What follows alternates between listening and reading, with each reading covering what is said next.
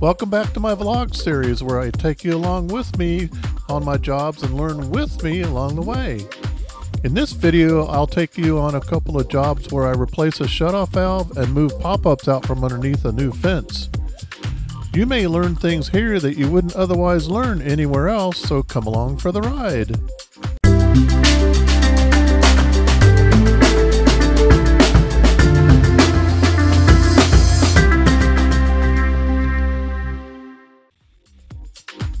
On the first job, the folks called because they had their property water turned off since they had a sprinkler valve stuck on and their sprinkler system shutoff valve wouldn't shut off. When I got there, I found that the gate valve handle just spun, so it meant that the guts had broken inside. So the only remedy was to replace the shutoff valve. Okay, I have dug it up and I have confirmed that this shutoff valve is connected to this valve manifold. See, the pipes are connected down there. I just had to be sure because when I shut this all the way off, there was still water to this, so that just means that this isn't, that this is busted inside, which was what I was figuring, but I just had to be sure. I've shut the water off and I've cut the assembly off. And if you need to push water out of a 3/4 inch Schedule 40 pipe, you can use drip tubing and then put electrical tape on the end of it.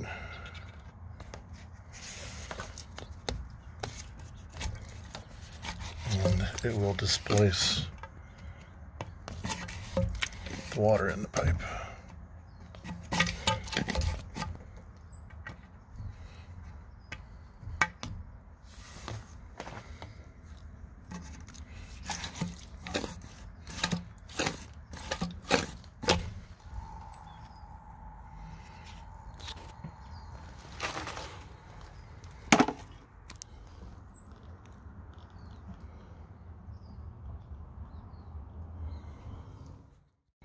If you have to turn the water off at the street like I did at the water meter, be sure to turn the water off to the house, because otherwise the water that's in the house can drain out and into your piping out here.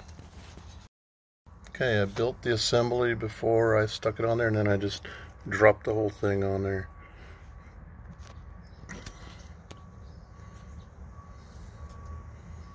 And give it about 25 minutes to dry. Okay, water's back on, everybody's happy, and now we'll turn the house water back on. And I'll put the bark back and we're good to go. After I got the water back on, I inspected their drip system per their request. I dug this out so that you could see the tubing here.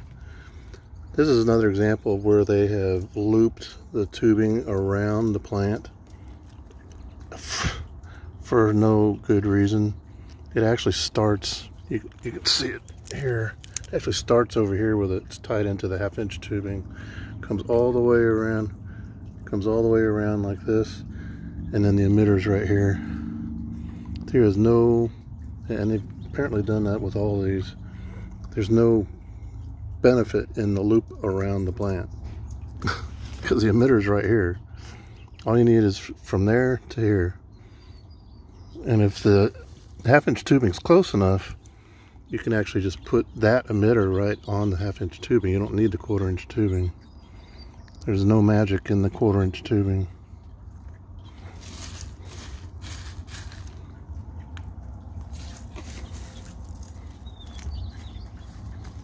I like leaving the emitter exposed so you can inspect it easier instead of having to unbury it.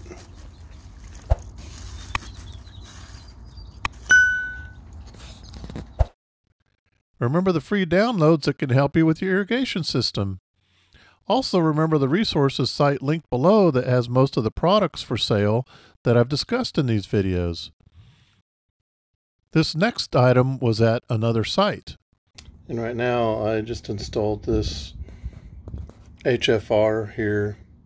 It was, the valve assembly did look like that, but this is a drip line and it keeps blowing emitters and stuff. So I put this on here and I've got this assembly ready, but in this case I've got 1 inch schedule 40, and to displace it I've got a 1/2 inch schedule 80 riser with electrical tape on the end, and this will displace the water.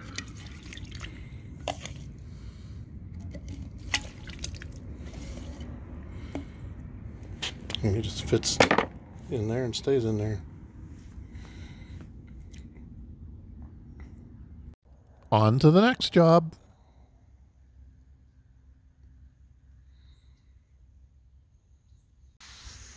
This fence was installed recently and the sprinkler heads were not moved. So here we have one directly under the fence and it popped up and busted. So now I've got to dig it up and move it out away from the fence. There's one over there I'm going to have to do as well. I have to move it. After the fact, it's quite a hassle having to work around this and deal with the tree roots at the same time that are down there. These should have been moved before the fence was installed. Well, kind of lucked out. After cutting through all the roots and rocks and getting this thing loosened up, this is actually on a old-fashioned swing arm. Back in the 80s, that's the way we made swing arms. We didn't have flex pipe at the time, so we used schedule 80 risers and these Marlex 90s. So I'm just going to take this off. I'm going to replace this with a new Hunter pop-up and swing this back around this way. And in the process I'm kind of tightening things up a little bit. And we'll put the new pop-up on here, set it down on this side of the fence and put it all back together, and then I've got another one over there to do. So here's the other one.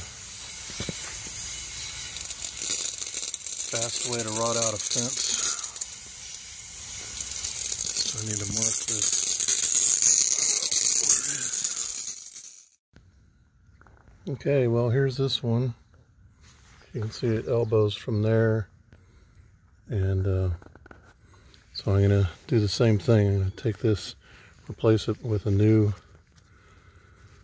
PRS 40 pop-up, and swivel the Marlex down there so that it's on this side of the fence.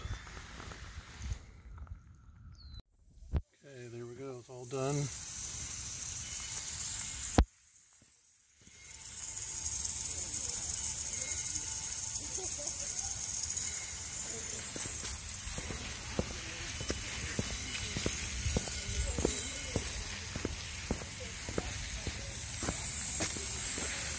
And this one's been moved.